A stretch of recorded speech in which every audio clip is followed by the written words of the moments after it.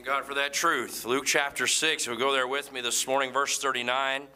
And really, let's back up here just a little bit. Let's go ahead and go back to verse 36, if you don't mind, church.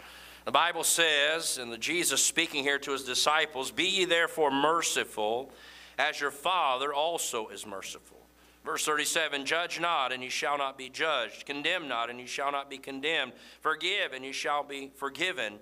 Give, and it shall be given unto you. Good measure, pressed down and shaking together, and running over, shall men give into your bosom. For with the same measure that you mete withal, it shall be measured to you again." And he spake a parable unto them. "Can the blind lead the blind? Shall they not both fall into the ditch? The disciple is not above his master, but every one that is perfect shall be as his master. And why beholdest thou the mote that is in thy brother's eye, but perceivest thou not the beam that is in thine own eye? Either how canst thou say that to thy brother, Brother, let me pull out the mote that is in thine eye, when thou thyself beholdest not the beam that is in thine own eye? Thou hypocrite, cast out first the beam out of thine own eye, and then thou shalt see clearly to pull out the mote that is in thy brother's eye. For a good tree bringeth forth not corrupt fruit, neither doth a corrupt tree bring forth good fruit. For every tree is known by his own fruit, and for of thorns men do not gather figs, nor of a bramble bush gather they grapes. A good man out of the good treasure of his heart bringeth forth that which is good, and an evil man out of the evil treasure of his heart bringeth forth that which is evil. For of the abundance of the heart his mouth speaketh."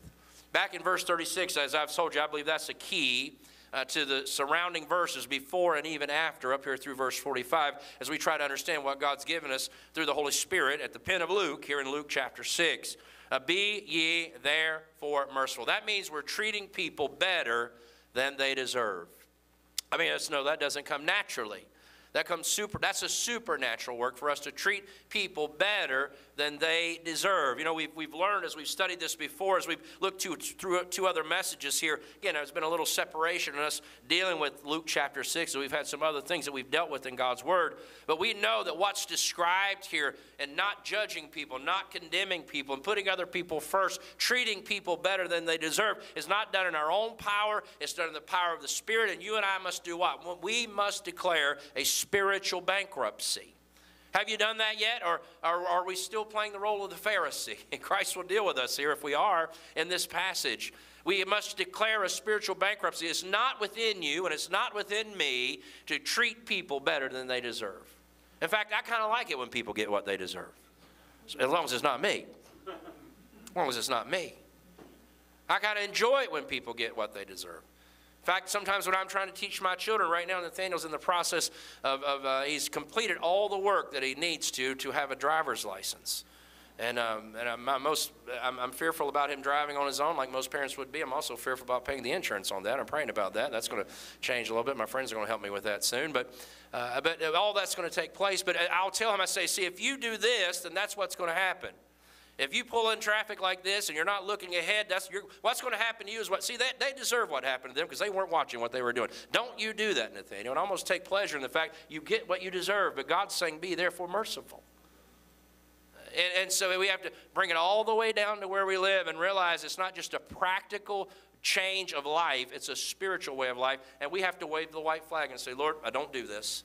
And Lord, I know that this is what you've asked me to do. In fact, you've commanded me to do this. This is a requirement. I'm asking you to help me. It takes a bit of humility for you and I to admit that we're not going to do this any other way except spiritually. We have to sometimes get down to that level and realize that. That's what happens here in Luke chapter 6. We have to declare a complete spiritual bankruptcy, completely relying on the spiritual resources we have as believers. I trust you know the Lord. Without the Lord, it's impossible, right? But we have a spiritual bankruptcy. Thank God we have spiritual resources that we can draw on through the power of the indwelling Holy Spirit that lives in us. The Spirit lives in you permanently. Permanently. He takes his mail at your address. He lives in you. Have you gotten a sense that the Holy Spirit's living in you at all this past week? Yeah. What about my life has demonstrated the fact that the Holy Spirit's living in me? I tell you what, there's a whole lot of things in my life I could say I don't know the Holy Spirit had anything to do with that. Personally.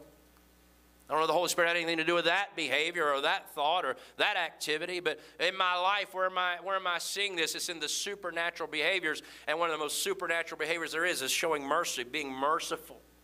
In this passage we're reading here in Luke 6 and studying, we know that Christ is speaking to his disciples. He's speaking to his leaders. He's speaking to his leaders. He's training these men to move from the ranks of disciples to be apostles who will take the gospel around the world. And that key in verse 30, that phrase in verse 36 again is a key to what we're trying to do. What we're seeing here now as we move beyond this in this passage, as we continue to study, as we get down to verse 39, 40, 41, and 42 in this hour, is the fact that we must judge ourselves all the way down to the heart level. Not just judge ourselves by our outward observable actions, but judge ourselves all the way down to the motivating factors of our heart. That's where we must go. That's where I must go as a believer. And so it looks here in verse 37, if you look back there with me in God's Word for a moment. So rather than judging and condemning others, we must do what we are told to do here in verse 39 and make sure that we are not blind while trying to lead the blind. Can the blind lead the blind? He says here, verses 41 and 42, then we must take the log or the mote out of our own eye so we can try to help get the speck out of someone else's. We can't help someone else with the specks that we think we see because we've got a log in our own eye, like a foundational pillar to a dwelling place. That's what Jesus is referring to. It's almost humorous, almost comical. Sounds a little sarcastic, but I wouldn't accuse the Lord Jesus of that. So you got to get the log out of your own eye. Verses 43, 44, and 45, I believe that our time will make it so that we'll deal with that tonight, but it deals with our heart and the fruit of our heart and our judgmental words and those kind of things, and whether we're executing our actions in bitterness or in mercy.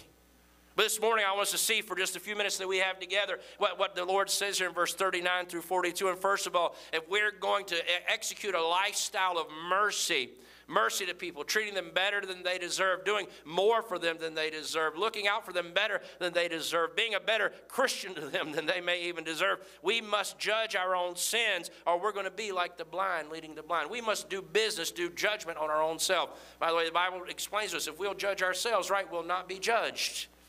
We'll judge ourselves, will not be judged. Verse 39 and 40, he spoke a parable here, and can the blind lead the blind? Shall they not both fall into the ditch? The disciple is not above his master, but everyone that is perfect shall be as his master. Those are scary words there. I'm looking at people this morning. All of you have some level of influence, some level of authority over someone or some situation. And what I know as the pastor, and it's the most condemning thing I could say to you today or even think, that it is unreasonable to expect you to exceed my level of Christianity. It is unreasonable for me to expect you to exceed my level of spirituality. If that is my prayer for you, then it must be the practice of my life. If I'm to preach to you about putting this into your life and to taking this out of your life, then I must raise my own level of spirituality. If I desire that for my wife and children, I can't expect more out of them than I'm willing to be in Christ. I can want more, but if I expect more and I want more, then I'm going to have to be that more. It makes you just want to resign your leadership and go sit in the corner by yourself till Jesus comes because you feel so inadequate. Anybody else feel like that? Some of you are even big brothers and big sisters. You have a degree of influence and responsibility. Oh, you're good at picking out the problems with your siblings, but if they're ever going to be what you say they ought to be, you're going to have to be that first. Yeah. You're ever going to have an employee that's going to rise to the level that you think they ought to be, then you're going to have to be that first. If you're going to have any situation, that you're going to have a spouse that's going to rise to the level that you think they ought to be at, my friends, you better be there first. Well, you better be there first. God help us to want to get there first, and not just so they will come along, that spouse or that child or that employee or that whatever relationship we could imagine or speak of this morning or whatever situation it might be. But may God help us desire it, because that's where the Lord wants us to be personally. See, Jesus is urging his disciples to examine himself. Now again, you just imagine, he said, can the blind lead the blind? Imagine that one day you decided you wanted to fly to Nepal and climb Mount Everest. Wouldn't that be a great idea? As long as we take a few oxygen tanks with us, I think I might be willing to try.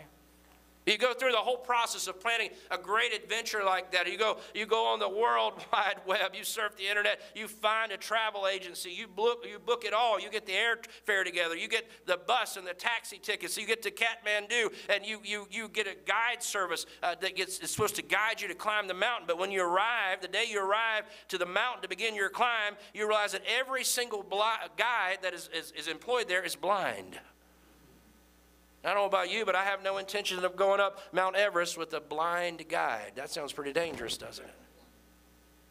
Well, that's the same thing the Lord is saying here. You and I wouldn't feel comfortable climbing that dangerous ascent with a person who cannot see. And what God is saying here, that the leaders and the guides and the teachers in our life need to see better than those we influence. We need to see better than those we influence. It's so convicting to me personally. This is a prevailing principle in God's Word that we are to strive to follow. We try to strive to follow it in our church, asking those that are leading and teaching to make an example for God's glory that other people could walk in.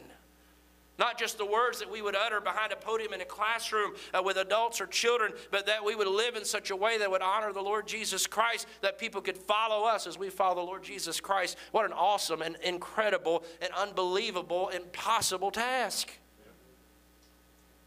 That's why we referred to our master clubs a moment ago. These folks that are serving, they can't be perfect. They can be complete in Christ, but they are going to make mistakes. The people that are serving in this church, in our Sunday school classes we just taught, there are people serving our families in the nursery ministry now, serving our families through our children's services that are taking place now. They're not perfect, that they never make a mistake. They can be complete in Christ, but we're asking them, we're saying this is a requirement here, that you would follow Christ in such a way that others could follow in your footsteps and also follow Jesus Christ.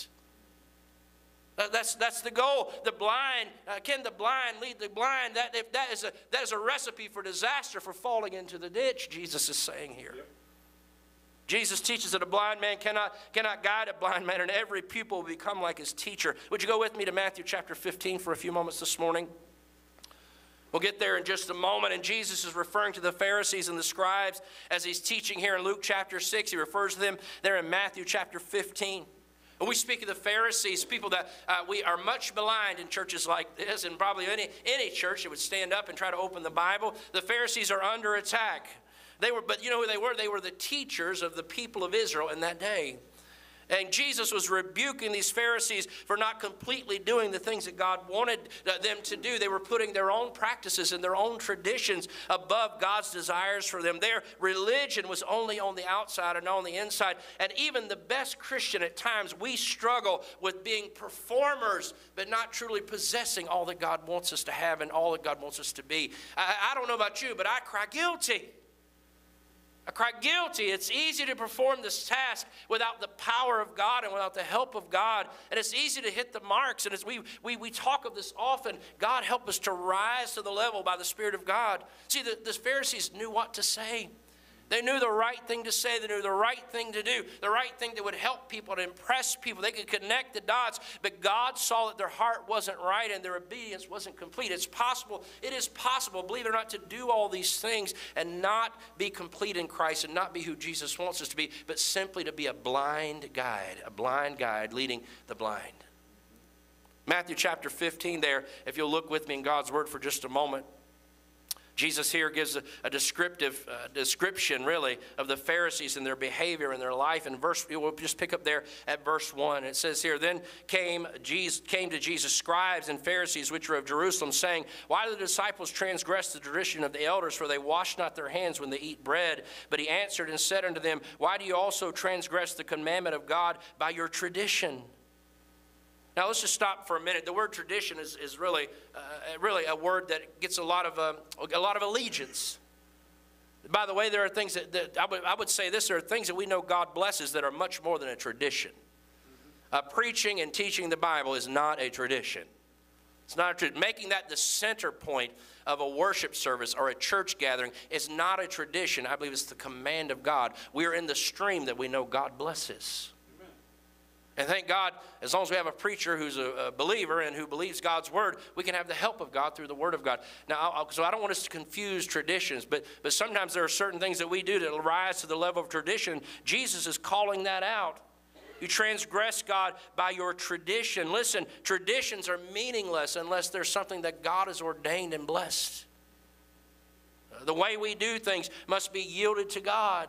We must allow God to lead and guide. Jesus continues to talk here, verse 3. But he answered and said unto them, why do you also transgress the tradition of God by your traditions? Verse 4, but God commanded, saying, honor thy father and mother, and he that curseth father or mother, let him die the death. But ye say, whosoever shall say to his father or his mother, it is a gift by whatsoever thou mightest be profited by me, and honor not his father or his mother, he shall be free. Thus have ye made the commandment of God of none effect by your tradition. They've taken what God said, turned it into their form of it, and are asking God to bless it. And Jesus says in verse 7, ye hypocrites, well did Isaiah prophesy of you, saying, this people draweth nigh unto me with their mouth, and honoreth me with their lips, but their heart is far from me. But in vain they do worship me, teaching for doctrines the commandments of men. And he called the multitude and said unto them, hear and understand, not that which goeth into the mouth defileth a man, but that which cometh out of the mouth, this defileth a man. Then came his disciples and said unto him, knowest thou that the Pharisees were offended after they heard this saying?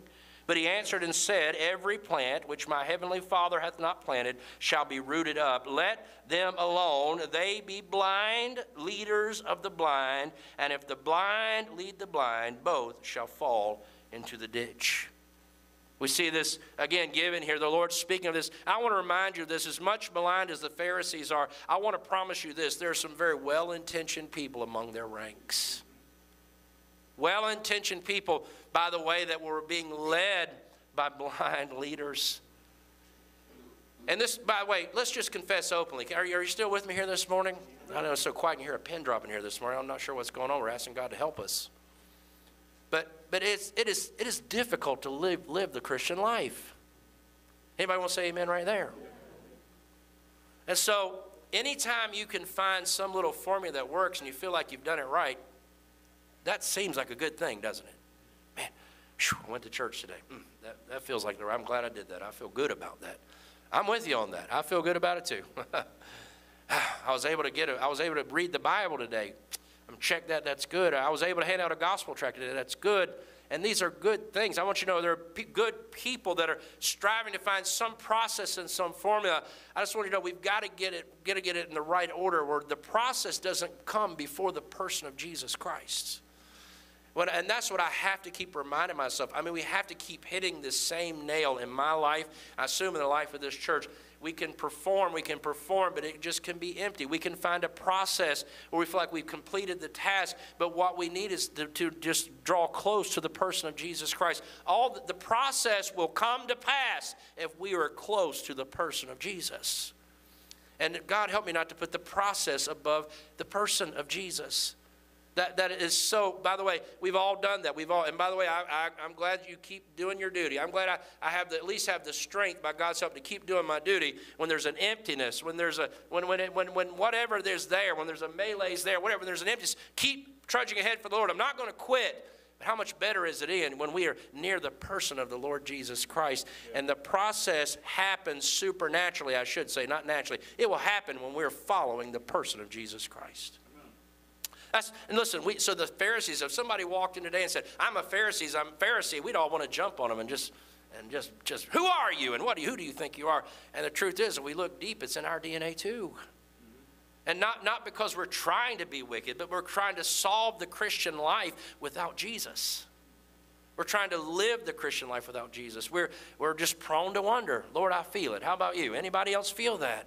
And so when we look at it, what happens is when we check the boxes, there's some good boxes and then some boxes of tradition that we add to it, and we check those too. Then we basically take up the role of Pharisees, and then when we accomplish those things that we have set as a parameter of a good Christian, then we start to feel pride in our hearts.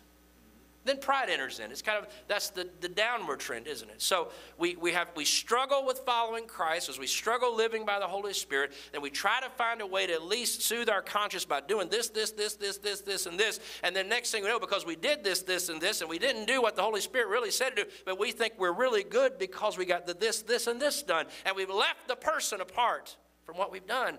That's where we live, and that's how you become a Pharisee.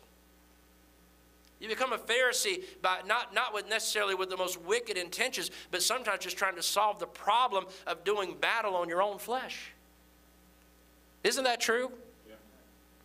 That at least is my experience. So I want you to know, Pharisees are marked by spiritual pride, and I'm not saying there shouldn't be condemnation there. Christ condemns them, but he's trying to awaken them. He's trying to awaken them that what they have put in place of the person of Christ falls far short of what he intended. And the spiritual pride that comes along with checking the boxes that we've created is not what God wants. We must confront, as he was encouraging the Pharisees, to confront their own sins, acknowledge their constant need of God's grace. It's all of Christ, isn't it? All of Christ or nothing, this Christian life. So he's warning his disciples. Again, he's saying here, can the blind lead the blind? He's dealing with the Pharisees, dealing with their teaching. They are with earshot of what he's saying, no doubt, as they're mixed into that crowd. Remember, if we go all the way back in this passage, this is going back in time as far as our teaching. Jesus had come down off the mount. This is this sermon here as he comes down off the mount, and he's teaching to them. He's telling them how to live as a Christian. He's saying we've got to be merciful, and you've got to do all these things. He's just called his apostles out of the disciples. He's just labeled the 12 as this close-knit group that he's going to work through for the next few years to get his work done on earth, and even beyond his death and his resurrection here. He's picked them. He's teaching them. He's training them. Other disciples are listening. No doubt Pharisees are mixed into all this, and he's telling them if you follow the way of the Pharisees, you're going to fall into the pit of self-righteousness, and no doubt it is a pit. But if they follow the Lord, they will become merciful just like God is merciful. The Lord is warning his disciples. He's warning his teachers who will become leaders that they ought to be careful about whom they follow. We must follow Jesus. Amen. And if we are to follow a man, if we are to follow the teachings of a pastor, God help us. If we're to follow the teachings of a Bible teacher, may God help us to see Jesus in that person. May we follow them as they follow the Lord. It goes back to the truth that we try to teach often. Be careful about who you allow to influence you for the Lord. I want you to know that every person that has a podcast and every person that has a program on the radio or on the TV or on the internet, whatever, every person, and it's not my business necessarily to know who is right and who is wrong, but I want you to know every person that has access to the airwaves is not necessarily following the Lord, and you shouldn't be following them either, by the way. Some people become easy targets because of their great popularity. And because they are so popular and people have delved into the skeletons in their closet, we know things about them we wish we didn't know. Some very popular so-called preachers have an idea that if I had a public forum like that, I would be working hard to keep people out of my closet too. But some of those folks are teaching damnable heresies. And please be careful. The discerning spirit of the Holy God will help you to figure out, I'm going to turn the channel here. I'm going to find another podcast there. I'm going to listen to another radio preacher here, because they're not teaching the truth of the Word of God. You know, if you're not sure about that, ask God to help you. I believe God's by his Holy Spirit will keep you from following blind leaders. Don't follow a blind leader. How can I know a leader's blind? God will show. His Holy Spirit will help you. By the way, other Christians can help you. I know all of us Christians, we have strong opinions. If you ask us about something, we're going to let you know that person's awful. And you might be shocked. And, of course, then we have no proof of it. We just don't like them. A lot of times we're just jealous of their popularity and their success. If we'd be honest, that stings us first. I've heard some preachers preach against men like Joel Osteen, never mention his doctrinal issues. They're just upset that he has 45 or 50,000 people come to his church every weekend. They wish they could figure out a way to do it too. Well, the trouble goes much deeper than that, right? Excuse me for picking on preachers, but I guess that's a good group to pick on here. I'm one of them this morning. We get jealous about the success. And God help us. Listen, the blind leading the blind. Don't follow false teachers. You say, how can I know they're false? God's Spirit will help you. God's people will help you. There's no question about that. The blind leading the blind is disastrous. Amen. But that's why I would ask for your help. Pray for the preacher. Yeah. You don't have to like the preacher to pray for him. He needs your help. The preacher is standing in the pulpit, and that happens to be my job in this place primarily. I'm glad I'm able to share this pulpit with other men that know the Lord and love the Lord. I'm glad to do that. But we need your help. We're not, God willing. We're not up here creating some sort of following for ourselves. God willing, we are trying to point people to Jesus Christ. But do we understand that's a supernatural effort? Left to the natural, I will err. Any preacher would err. God help me to never be a blind leader leading the blind. We want a blind leader leading a Sunday school class. Oh, I sure don't want a blind leader leading any of our young people. But we realize that the blindness comes on us gradually. Sometimes it comes because you and I are trying to figure out some way to be a better Christian without Jesus. And that happens naturally, not supernaturally. The blind leading the blind. Listen, as far as our sight goes, and I've said so much about it, let me say again what happens here in the next couple of verses here. We must also, in verse 41 and verse 42, we've got to judge our own sins. We've got to judge our own sins so that we can be able to help others with theirs. Is it true that Christians can help other people with their sin and help call that out and help walk them through that, help them walk through the process of repentance? Yes, that's a biblical teaching and a biblical truth. But we can't do it until we get the log out of our own eye. That foundational beam or pillar that would go into a large dwelling place that you might imagine at a beach house or even bigger. Get that out of my eye so that we can work on that little bitty speck that I happen to see in yours. It's amazing you and I can see. We're really good at seeing other people's problems with that big log in our own eye. I don't know how we do it. I mean, that's talent, isn't it? Well, truth is, and I'm speaking of myself, not you, it's just wicked. It helps me when I find you doing something wrong. It helps me when I see you falling below some certain standard that I think maybe I've created or maybe I suppose that God's created. It helps me because when you fall short, then boy, that just, whoo, then I go way up in my own eyes. I know you would never do that. So when you're not quite hitting the mark, you're quite getting everything done like you ought to and doing not being every place you ought to be. I'm like, yeah, I knew that about them. Then it is, without even saying, I'm like, whoop, I'm moving up in the top 5 of Christians that I know, and next thing I know, I'm going to be the #1 ranked Christian in my own life. It happens. It happens. We must judge our own sins. God wants us to help one another. That's what he says here in verse 41 and 42. Let me read it, and we'll try to close this out in just a moment. And why beholdest thou the motes in thy brother's eye, but perceivest thou not the beam that's in thine own eye? Either how canst thou say to thy brother, let me pull out the mote that is in thine own eye? How can we help him? When thou beholdest thyself, beholdest not the beam that's in thine own eye, thou hypocrite. We become a hypocrite without even trying. We become a Pharisee without even trying, and that's what happens. It's ridiculous for us to be able to think we can help someone until we deal with ourselves. And again, Jesus, I think, again, it's almost humorous when you think about the word picture that's given here. But how do we know this is happening? And in my own life, how do I know it's happening? I'm quick to blame other people. I'm slow to blame myself. Quick to blame others, slow to blame myself. If something happens and someone takes a part of my time away, and I may say, what, they're not here at the right time, and they're not here when they said they would be here, how inconsiderate. Don't they know that I'm busy? But if I'm late for an appointment, I realize I'm just a busy person, and I just can't help being late. It's not judging myself according to the standard that I'm setting for other people. It's me excusing my wild driving in traffic because I've got to get somewhere. I've got to get something done. And when anybody behaves like that, I think they're lower than the devil, and I want to blow my horn and tell them about it. Like I tried to do yesterday. Yeah.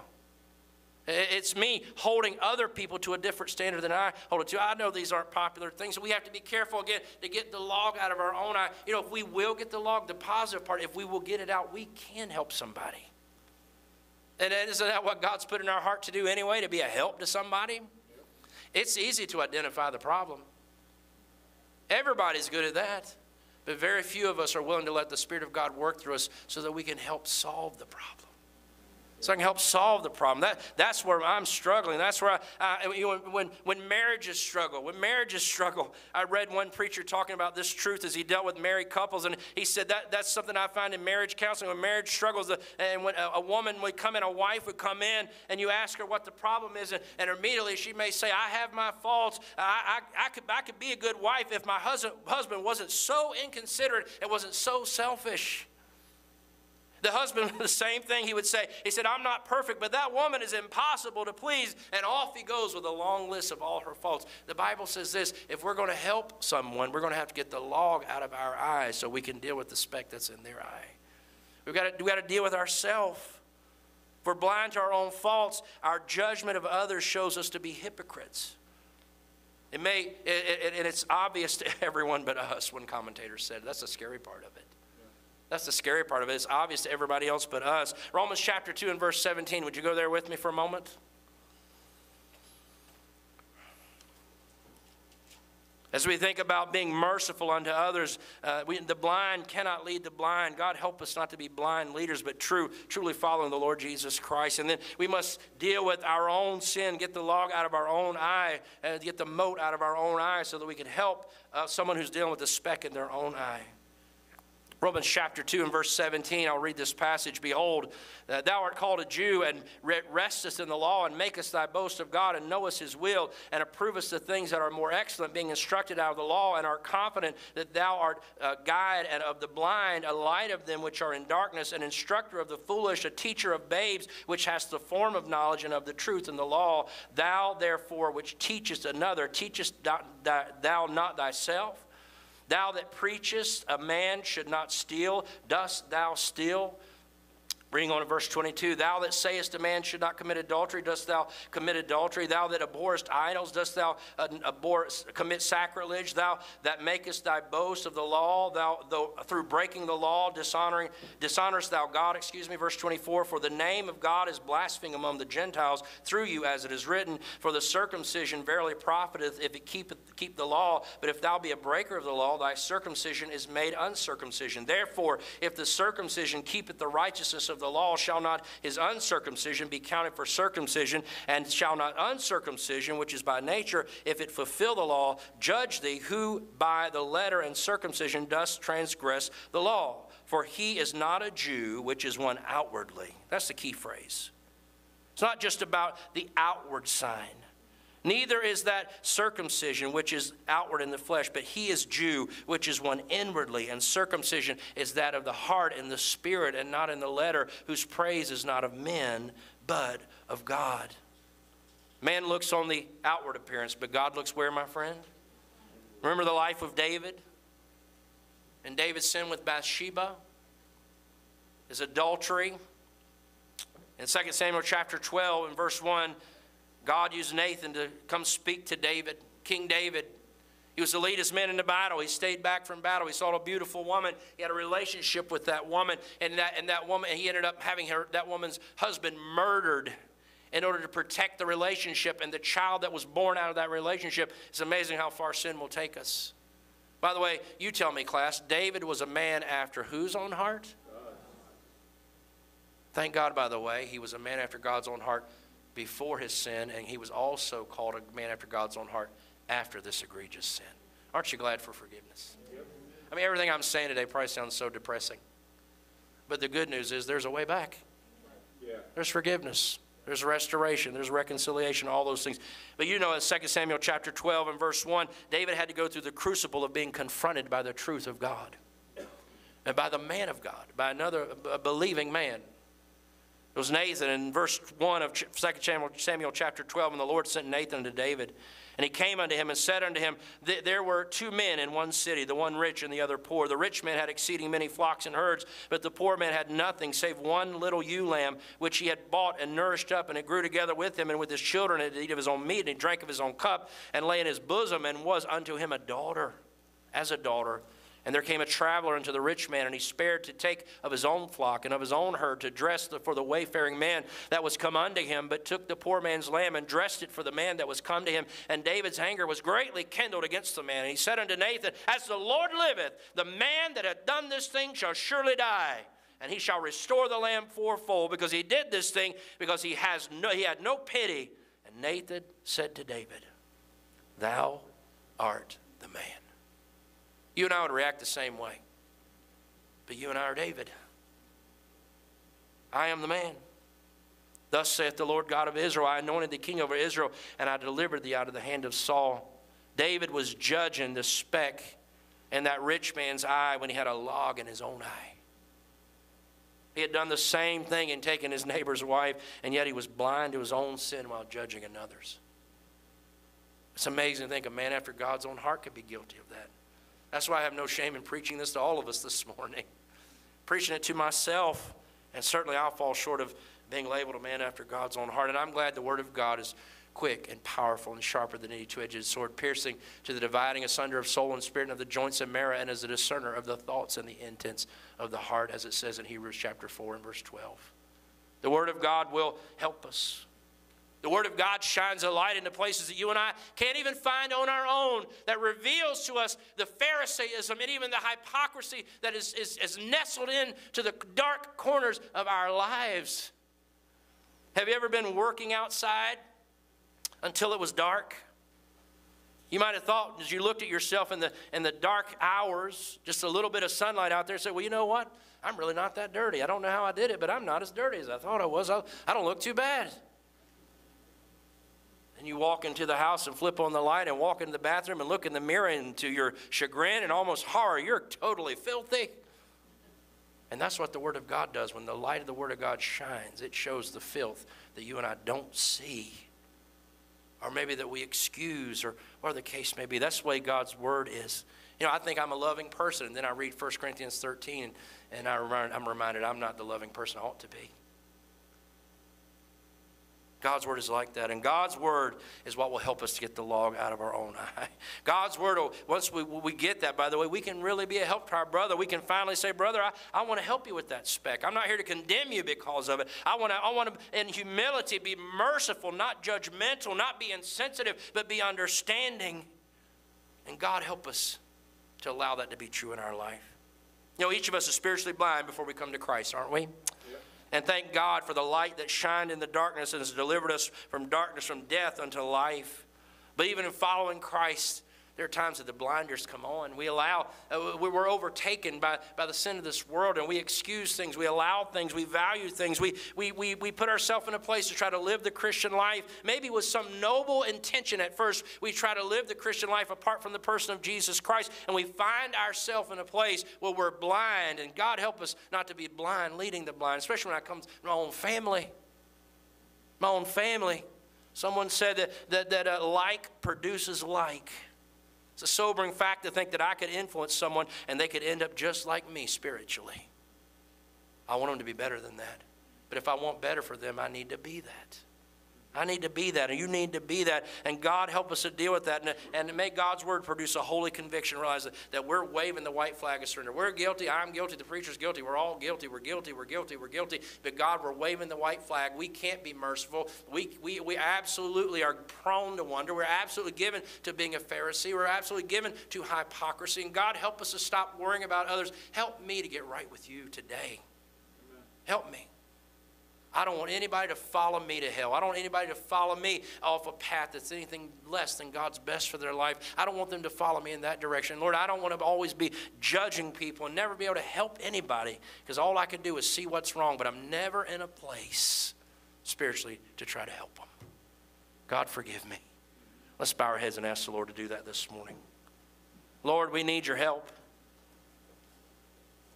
There are many encouraging things in your word, but this sometimes feels discouraging, but there is an encouraging thought. Your word will bring us out of this. Your Spirit will bring us out of this. We are prone to wonder, but Lord, I thank you for your faithfulness to draw us back. And Lord, I pray for our people, wonderful people, godly people, people that are striving for truth. And Lord, sometimes I assume they're probably like me. We get so frustrated with ourselves and so desperate. Lord, I just think if I'll just do this, this, and this, and then I can be free from my guilt, and I can get on a better path. And Lord, certainly you've designed the Christian life with some things that ought to be a part of it. Prayer, the Bible reading, church attendance, giving, other things, witnessing, no doubt about it. Lord, those good things, and even other things we might add to it. Lord, I pray we'd never let them take the place of you. Our relationship with you, and cultivating and growing a relationship with you, Lord. Help me to realize all those things will come to pass as I draw near to you. And I pray I'd be preaching to a group of people that want to draw near to you. Draw us nearer now, Lord. Help us to see us as you see us. Help us to see ourselves in the light of the Word to cleanse us. I pray if there's anyone here under the sound of my voice today that hasn't asked for eternal life and hasn't asked for your salvation, they'd realize the hopelessness of their life, but realize the hope they have in Jesus and come to be saved today. May they know they're amongst friends. We want to help and encourage them. If there's anyone here, any Christian, any believer that's in sin, they're on the edge of being trapped, Lord, or they're maybe making excuses, which we're all prone to do. Lord, I pray today we'd give that up and we allow the work of the Word of God to cleanse us. And Lord, to open the way for us. We ask it in Jesus' precious name. Our heads are bowed, eyes are closed. And would you stand with me, please? They begin to play a hymn of invitation.